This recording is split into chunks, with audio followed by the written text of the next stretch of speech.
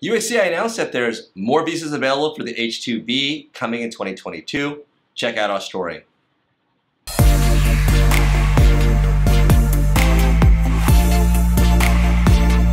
All right, moving on, we've got the DHS has announced again that they'll be supplementing the H2B visa program.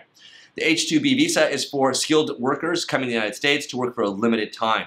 There's a lottery twice a year for these programs, and these workers work across the board from oil rigs to all sorts of industries that need seasonal, temporary, or peak load work. Last year, or just this year I should say, Congress allotted another 20,000 H2B visas specifically for Central Americans, and they allowed those to be used as extensions for individuals who are already here. And they've done that again.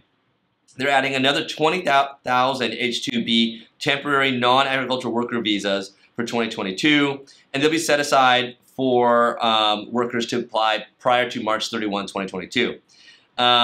It's going to be the first half of the year. The H2B is divided into two seasons, the beginning half and the second half. And there'll be 13,500 visas available for returning workers. Now, we see this happen, again, we saw it happen this year, where the individuals who were here on the 9 or 10 month visa were able to just extend for another 9 or 10 months. If you're on an H2B or you're looking at this program, this is very, very good news because it does show that U.S. immigration is presenting opportunities for employers to keep their seasoned, trained workers on hand and on staff.